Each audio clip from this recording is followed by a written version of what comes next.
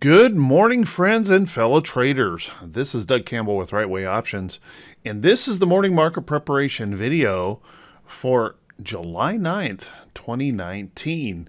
So, everyone, I hope you had a great evening. We had kind of a little bit of turmoil last night in the futures, and we're looking at a little bit of a lower open this morning as fear about what the Fed may or may not do seems to be the predominant concern here this morning. And we have the Fed chairman stepping up to start his 3-day testimony at Congress today. So we'll have to kind of keep an eye on that as we go throughout the morning. We'll talk about that in just a second. Let's take a look at what this means this morning. Just taking a look at the overall market. Right now we're looking at a gap down this morning. Futures gapping a little bit lower here in the diamonds, and you can see that we're pulling back to a level of price support in the chart.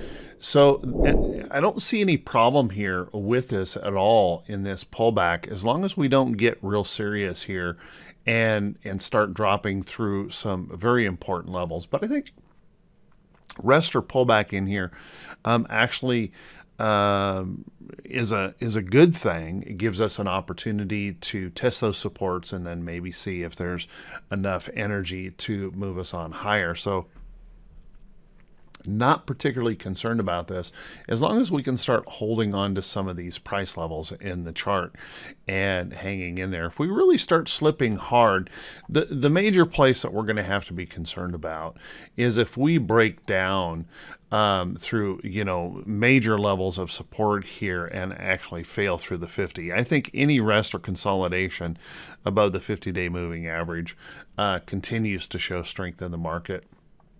And there's nothing in this price action currently that suggests we'll even come remotely close to that occurring. So kind of keep that in mind. Now, of course, if we were to get news that the FOMC has decided or are shaky about the possibility of cutting any interest rate, then we could see the market sell off significantly. As you know, the market that created this big rally, the market was really speculating heavily on a 50 basis point cut.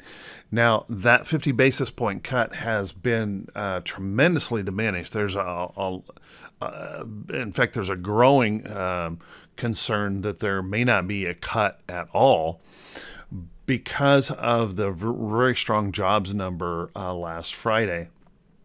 I still think there is the possibility that we could get that 25 basis point cut because Powell doesn't want to disappoint the market. But boy, I think there's no certainty in that just yet. And that's why the market has these little bit of jitters right now. Overall, even Kramer came out yesterday, I guess, and chimed in on the subject. Not that that matters, but chimed in on the subject that he's not sure Powell will cut. So that is creating a little bit of angst in the market, a little bit of worry and concern that there may not be that rate cut. Now, let's put that into perspective. The rate cut, remember, is really kind of a defense mechanism if we believe the economy is weak or we are hoping for a weak economy.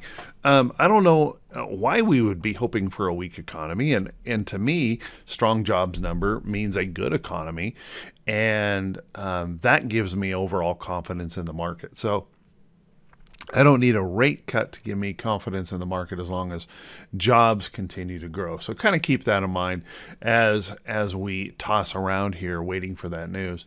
Let's take a look at the SPY.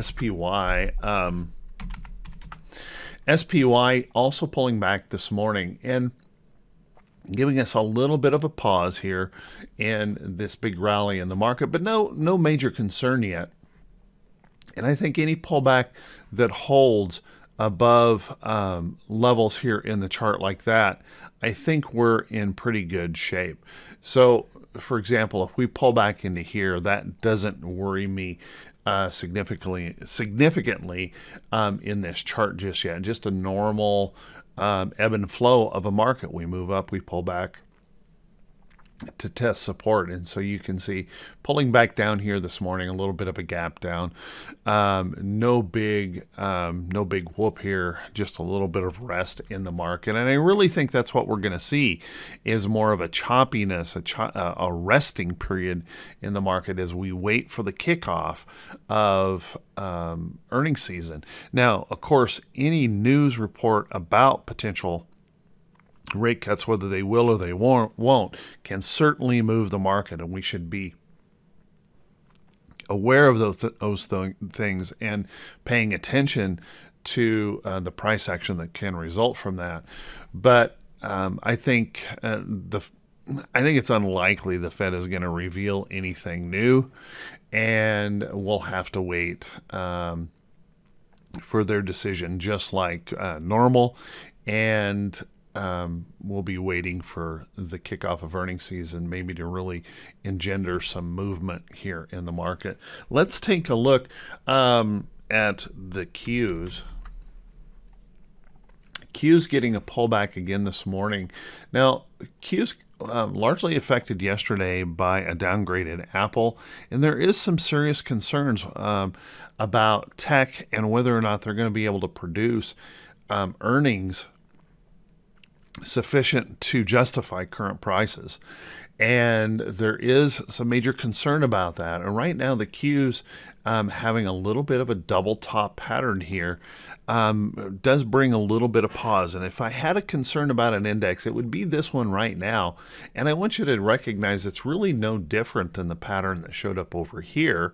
And you can see the resulting action that came in there. Hopefully that doesn't occur here, but as you can see, there's that same type of pattern that could be forming here, and just that little bit of concern in the chart. Now, having said that, I will say that I think any hold above, probably right in here, we still remain bullish in the chart. So a pullback into here and a bounce, no worries on that at all. A little more concern if we drop down into this area, but right now I don't see that, and I don't see that energy to just sell off.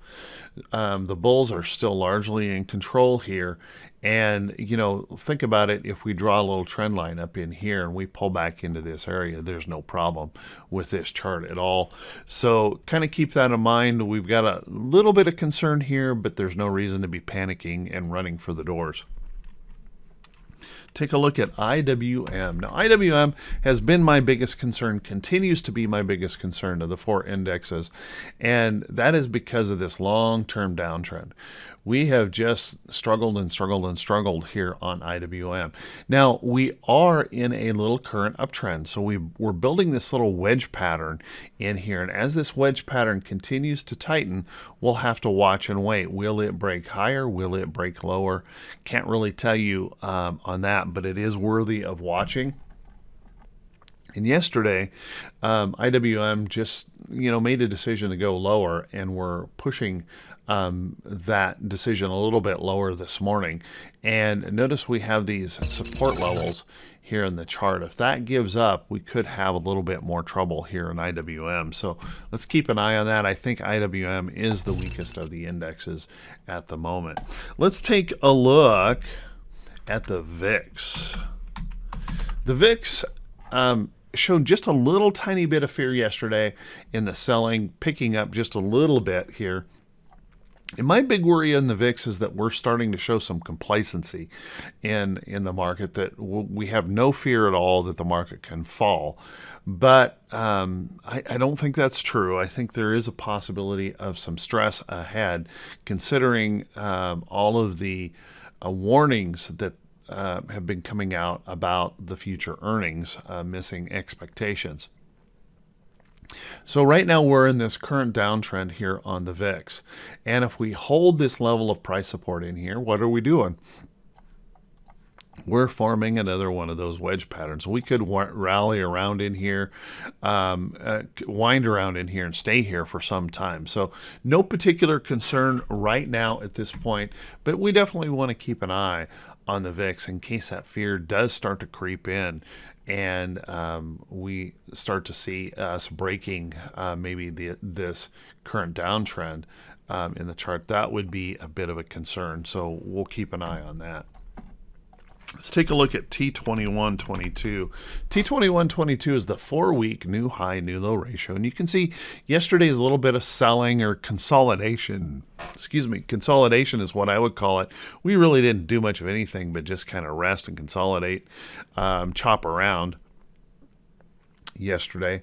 And you can see we've pulled back just slightly here in T2122. And that does open up a door for more upside potential, but it also gives us that big open door for downside. It doesn't really tell us direction here. It just tells us that we may have stretched this rally a little bit too far, too fast, and we may just need a rest. So a consolidation is as good as a pullback in T2122 if we just rest, do that resting consolidation and pullback, and that will open up more upside potential. So good quality consolidation is nothing to fear. Obviously, we always want to see markets just moving higher. But a good rest in the market can actually help us set up really good opportunity to trade. So don't fear that consolidation if that is what's going on right now. And I think it probably is. Just that rest, that uncertainty period ahead of the kickoff of earnings season. And I think we probably should expect that to continue, and particularly up until Wednesday afternoon when we get the release of the FOMC minutes. Of course, Jerome Powell's testimony could certainly move that around, but we'll have to wait and see. And speaking of that, let's take a look at our economic calendar here today. Economic calendar, you can see we have Jerome Powell. He kicks off his testimony at 8:45 this morning. We have James Bullard is going to be speaking around 10.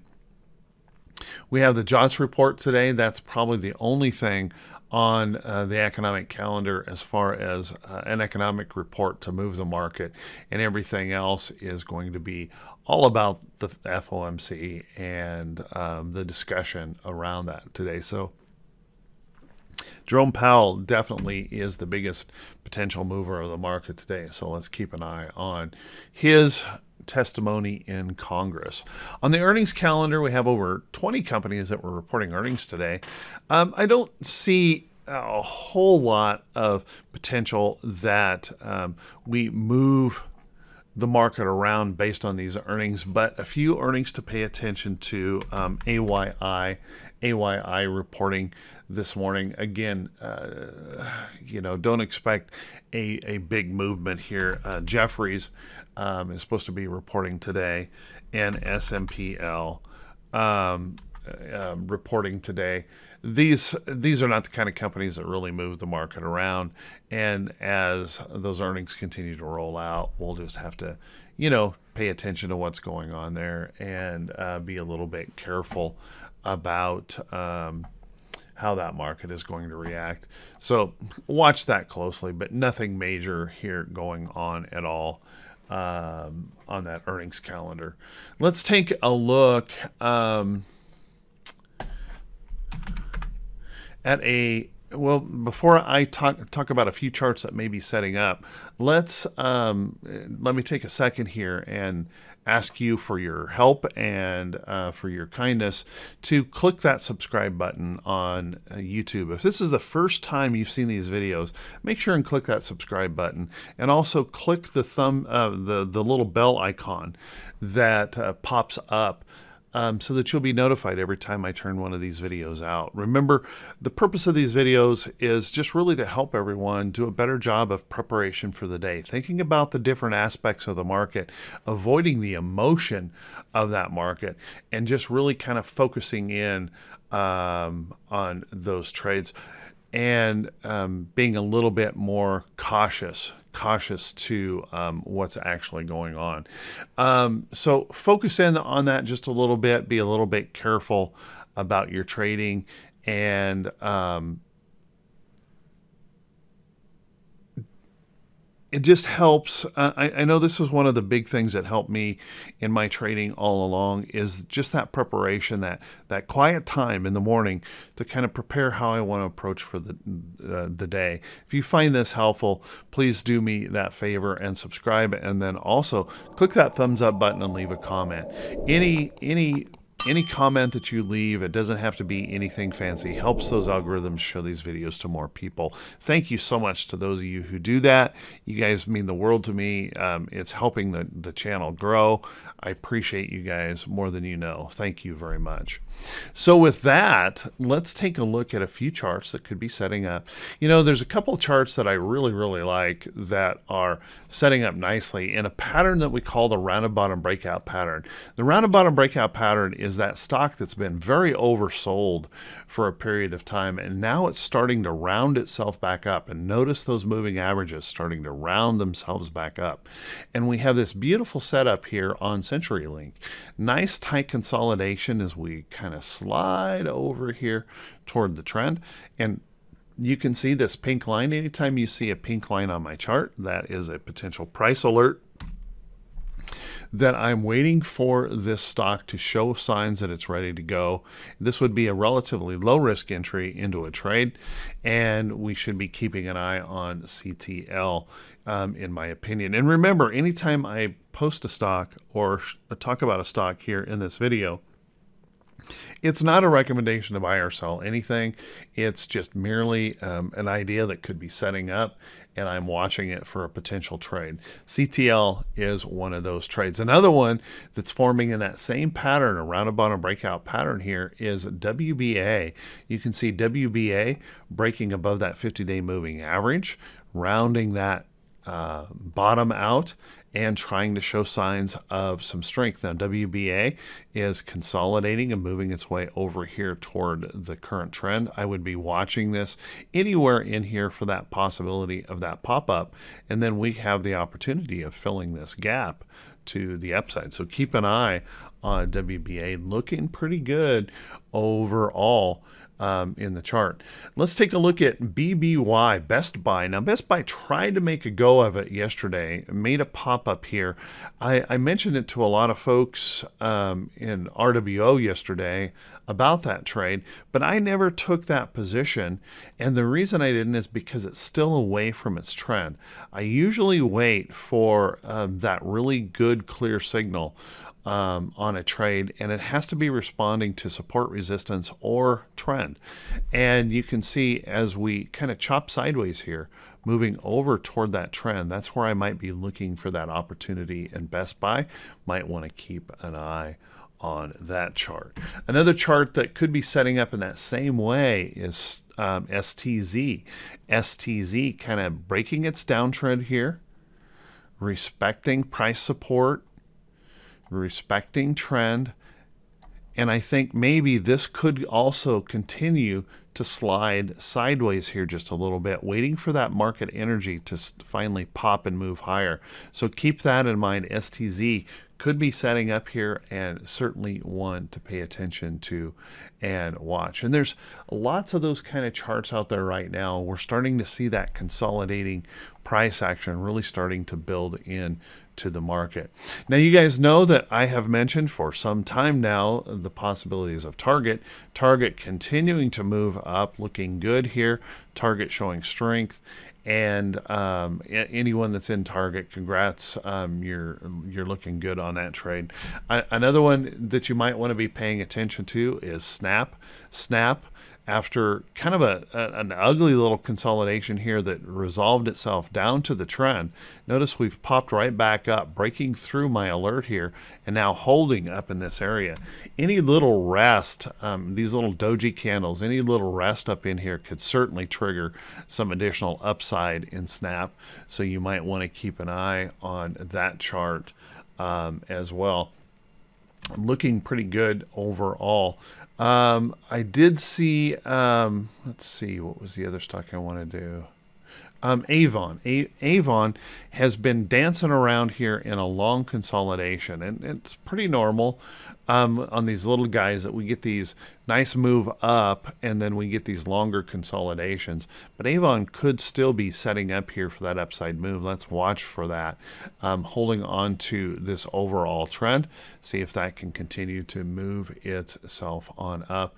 That's one I've been talking about for a while. And last but not least today that I'm going to talk about is JCI. And you can see here's these just trending patterns, and you know, they're one of the rules that I've traded by, one of the things that turned my trading around years and years ago, is when I finally stopped trying to pick bottoms and pick tops and all of that stuff. The only thing I really am concerned myself with first in a chart is the chart trending? If I can find a trending chart and just wait for the next entry into the trade, all of a sudden my trading started to turn around. I started to make consistent money in the market because I stopped predicting. I just wait for a trending chart, wait for the next entry into that trend, and allow that trend to move us up. And I've talked about JCI here multiple times, and I was watching this level. That pink line was an alert. You can see pull back to the trend, moving on up, consolidate, moving on up, and we're doing it up here. So we've hit another resistance level in the chart on JCI, possibility of this rest or consolidation over here toward the trend, and more upside possibly coming in the chart. So keep that in mind when you're looking at charts. Look for those good trending charts that are holding stable, and then just wait for the next entry into the trade. Everyone, I want to wish you all a fantastic day. I want to wish you great profits. Once again, if this is the first time you've seen these, make sure you click that subscribe button. And if you've seen these before, click those thumbs up buttons and leave a comment. That helps out a ton. Thank you, everyone who does that. We'll see you all bright and early Wednesday morning. I wish you all great success today. Take care, and we'll talk to you soon.